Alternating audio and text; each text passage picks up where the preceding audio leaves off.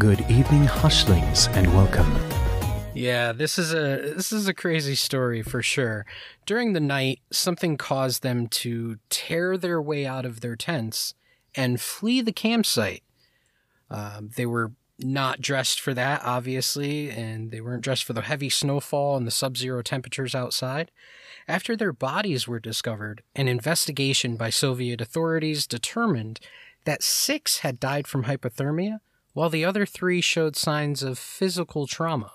Some of the physical trauma involving this said scenario was one victim had a fractured skull, 2 others had major chest fractures, and one body was missing both of its eyes.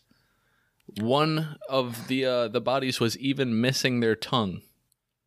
So my thing looking at this story, my very first thought, especially pertaining to the physical trauma of the bodies, is that there was some sort of maybe cannibalism involved in this.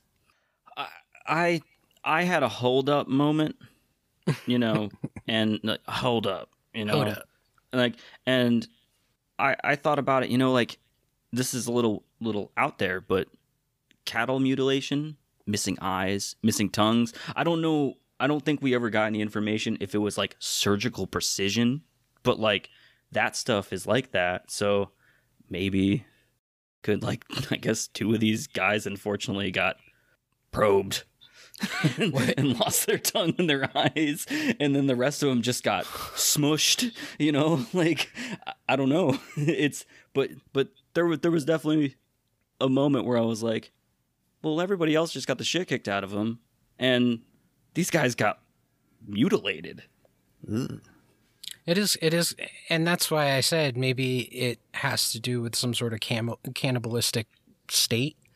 Maybe they had going out into the cold and being in those temperatures and that environment. Maybe they lost their mind, or maybe they feared for going hungry. I don't know. I think the only thing that would make me not think that is how fast it happened, because you saw the movie, Alive? I mean, didn't that true story about the plane crash in South America, right? Where those guys started eating each other after. It was a soccer team, I believe. Yeah, soccer team. Remember, the best kept secrets are hidden in plain sight.